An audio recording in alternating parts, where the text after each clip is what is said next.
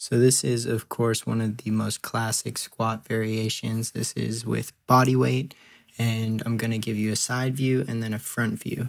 So starting off with a side view, what you're going to do is put your weight in your heels and squat down to 90 degrees at the knees, 90 degrees at the hips. Weight should be dropping right down that center middle line. When I switch to the front, you'll see that my knees push out just slightly to the side, but they never extend past my toe. And again, my weight is dropping straight down the center line, the middle of my body. That's really what you want. That's good.